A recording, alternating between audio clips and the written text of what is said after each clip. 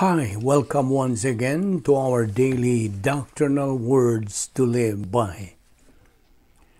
There is a mechanism by which God draws people to faith in Jesus Christ.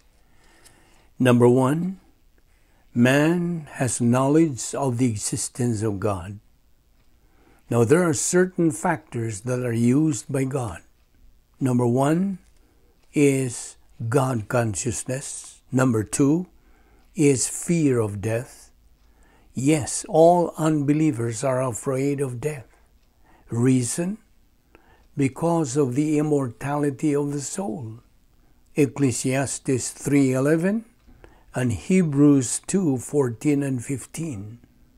And number three is the desire of unbelievers for the forgiveness and cleansing of their sin.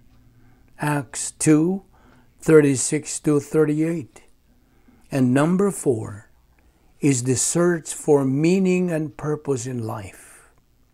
Unbelievers are searching for meaning and purpose in life. Acts 17:22-34. Those are today's doctrinal words to live by.